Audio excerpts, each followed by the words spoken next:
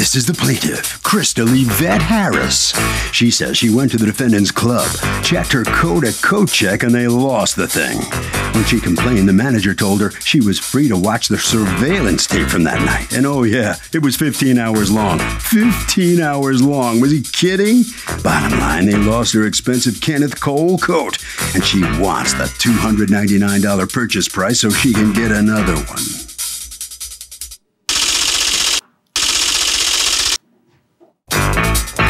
This is the defendant, Jody Messina.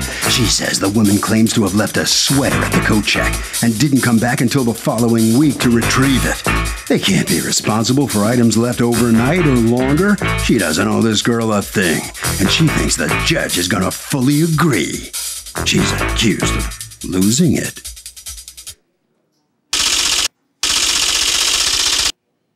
All parties, please raise your right hands. Welcome back to the People's Court. Next case in the docket. The plaintiff says her pricey Kenneth Cole coat went missing at the defendant's coat check and says the defendant is responsible. But the defendant says it's a gigantic scam. It's the case of the people's coat. Thank you, Douglas. Crystal Yvette Harris? Yes. You are suing Club Taboo, represented here by Jody Messina. You're one of the owners? Yes, I am. Okay. For $299, the amount that you say is the value of a coat that, according to you, they negligently lost. Tell me what happened. Okay. On January 14th, 2012, I went to Club Taboo's. I did not want to check in my coat, but they said What is Club Taboo? It's a nightclub dance lounge. Okay.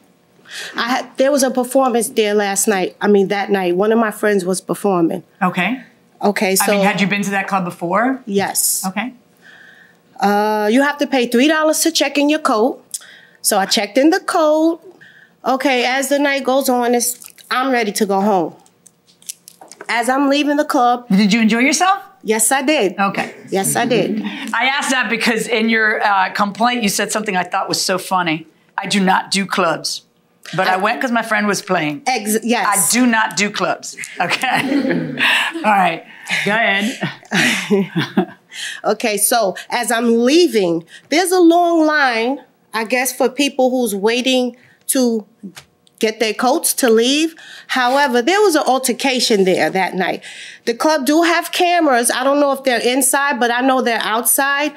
And it was fighting. Police was called that night. It was a bunch of confusion. I don't like confusion. You don't do confusion.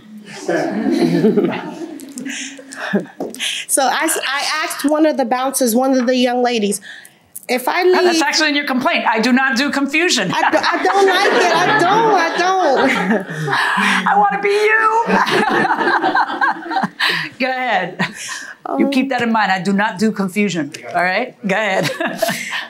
I had asked one of the bouncers, one of the ladies there, if I leave my coat here, what will happen? Why would you leave your coat there? I didn't want to stand on the line. I didn't know. It was so much activity going on. I just wanted to leave. And it was a very cold night. But I just wanted to leave. I didn't know what was going on. All right. Okay. So she said to me, as long as you have your ticket, your coat will remain here. When she said that, I just looked at her. Did you have your ticket? I still have my ticket. Okay. Let me see your ticket. Go on. So I left, and as I left out, I see this one guy like fighting with like 2-3 bouncers. The police is there, people all in the parking lot. So now I'm going to my car. So I did leave. Okay. And I got in my car and I did go home. Okay. The following week, that was on a Saturday. Okay. They was not open that Sunday. When I called, they're not open. Okay, so the following week I go back. When? The following Friday. So you left it there on Saturday, you come back on Friday? Correct. I did forget my ticket that Friday. Okay. But, so long as you have your ticket, nothing will go wrong. Right, so you go and I did forget my ticket, but I explained what happened to the girls at the coat check. They did show me 2 coats that was there, and they was wool, but they was not my coat. So I did speak to the manager. Okay. Tom. Tom said to me, leave your name, your number. He said, just bring me your ticket. and we'll give you your coat. Okay, Well, fine. there's only 2 coats there. Neither of them are yours. What were they going to do? Where would your coat have been? I came back for the 3rd time. This time I came back with my husband.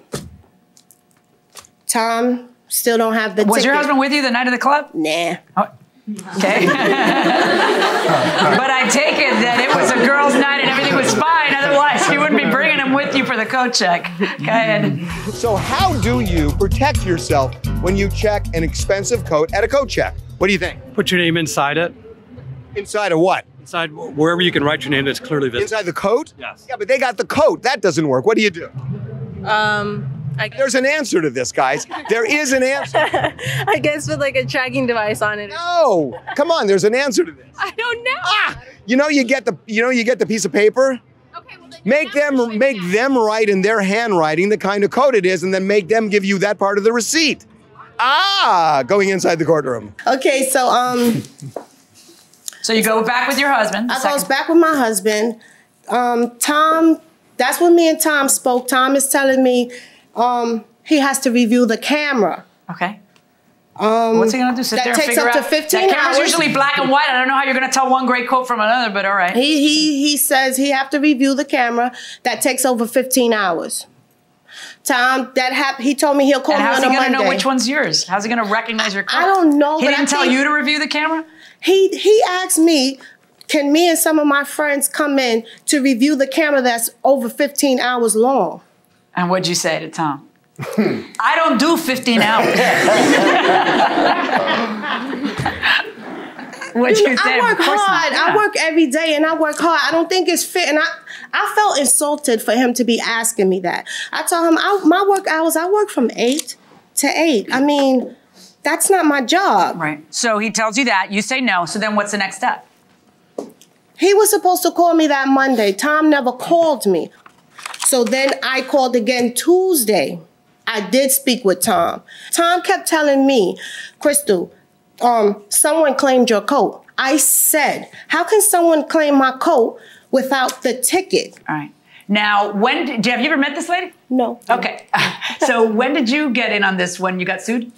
Essentially? No, yeah, exactly. Right. Because, he reports to me. Right. We have about 500 people there Right. one night, so it is a little There's crazy. confusion. It is a more mature crowd. We do it's called Grown Folk Night. So Grown it's folk more night? of I would a- never attend No, anything it's called not. Grown It's Folk not a Night. kids club. You need to call it something else, girl. I don't mean to tell you how to do your business, but do people come when it's Grown Folk Night? Yeah, it's more Grown like folk a night. over 40 kind of. No, night I for know what kids. you're targeting, Oh. and I would like to go I just don't want to call it grown folk. I don't know. Okay, anyway, go ahead. It works for you. So What do I Tom know? did let me know that there was, a missing coat and whatnot. We don't have cameras on the coat room, so I'm not quite sure why he would have said he was going to review the cameras. Yes, it is in black and white. We do have cameras in the club, but it's very hard. You could never tell who wore what coat. And Right. so that, I'm Nor not would sure you why he recognize said. her coat if you were the ones and it reviewing is in It black didn't and white, make any right, sense. exactly. Maybe he was hoping she'd go away. Well, no, She doesn't strike me as she doesn't do going away. Okay. Well, no, I did, and I do feel, it is, we are partly maybe responsible because we did lose her coat. So the only thing I could have thought to do was we did offer her a bottle and a table to come back one night. And she didn't, want to do that. She said, They that was offer fine. you a bottle and a table? No. You want a bottle and a You think table? I want a bottle and a table over a coat? Oh, you wouldn't? No. How many people might want a bottle and a table over a coat? Well, a bottle usually runs like $300, but besides that, I understood she didn't want that. So we asked her, and I was told, Tom explained to me that it was a gray cloth coat. So Hold on. we did look, and it came back. So you don't and have the forth. coat. You we looked. do not There's have the nowhere coat. else to look. But you're defending the case. You didn't just pay her what she Why was wanted. So he tell me here? what your defense is. Well, now it's a Kenneth Cole coat. Oh, and it So- wasn't a Kenneth Cole coat. and it was a before. gray You cloth have the coat. receipt for the coat? So we asked her for. I don't have a receipt. It was a gift from my sister here. Why doesn't she have a receipt? Because I don't keep Come on up. things like that. Right, but how'd you buy it? Cash. Okay. Can I say something? Number one. What did you pay? $2.99 plus When did you tax. pay it? Like November, beginning of November. Okay, go ahead. Number one, It was never said it was a gray coat. Never. Well, it was a maybe gray. it's a gray Kenneth It was Cole a coat. black coat. It was a what? black wool coat. Never gray. I never was offered anything. Okay. He never. I really felt disrespected. No one never called me to.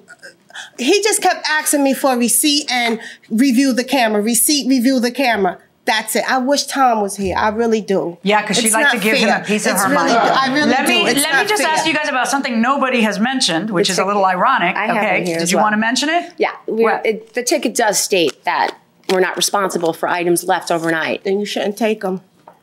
Well, but they didn't keep them overnight. You left it overnight. I understand That's that. the problem. That's true. Right. But I also so there's one sentence on your claim check. Not responsible for contents of garments or anything left overnight. I'm stuck. That's how this kind of thing is. You leave it over. You should never leave anything overnight. But they had someone else coat they left overnight. Why did they have their coat? Well, because you're confusing something they will do if they can with something they have a legal obligation to do. By putting this in here, which obviously the lawyers, this is how all claim checks are. Any claim check in your life you've ever looked at has this sentence. I'm sure you've looked since then, so you know because you're smiling. Everyone has that. Why? Because they don't want people leaving stuff and 2 weeks later or a week later or a month later come in and say, I left a Chanel bag here the other day. You know, they don't want that. They want in and out, in and out, in and out. They want the thing cleaned out so they know that they start with a fresh set of coats and series of complaints. They don't want people storing their coats there for the winter. So they tell you right here, you got to take it. We're not responsible for it. And then in the situation like this, where they ended up losing it, this is what they rely on. So my job is to call balls and strikes. My job is to abide by the law once it doesn't get settled between you two. So it matters to me not that they, as a matter of goodwill, were trying to resolve it and would have and said they would. It doesn't matter. Now I've got one call to make. Are they legally obligated to do it? You and I both know that they're not. And therefore, I have to rule in favor of the club. Good luck, folks. Thank you. Well, so the plaintiff comes out empty-handed after this verdict here in the People's Court. What now?